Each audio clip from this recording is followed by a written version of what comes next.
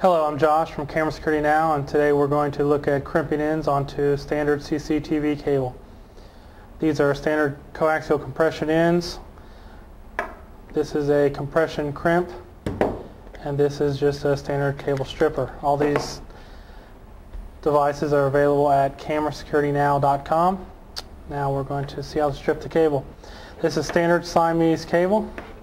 Comes with a power wire and a video wire.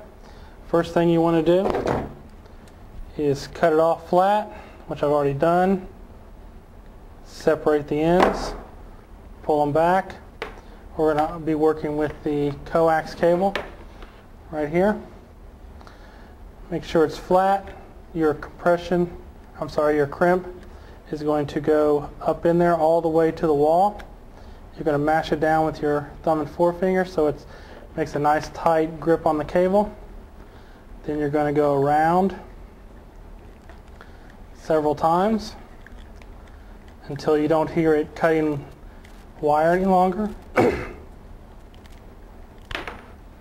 So it should give you a nice cut like that. Now you see all these little metal wires around here. These all need to be delicately pulled back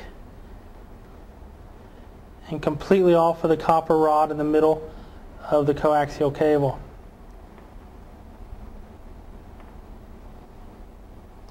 You don't want to have any strands touching it.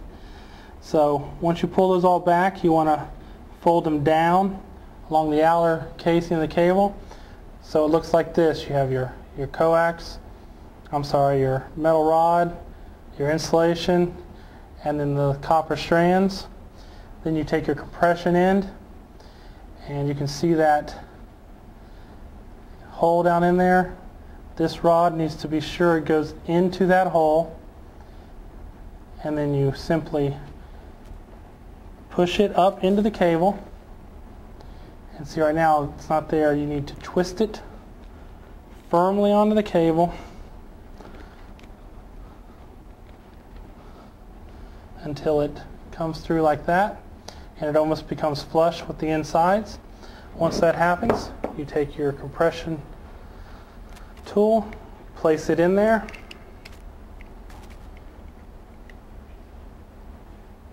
and then you mash it down. I'm trying to do this so you can see. Once you've done that, you have a nice tight crimp, and you're ready for CCTV.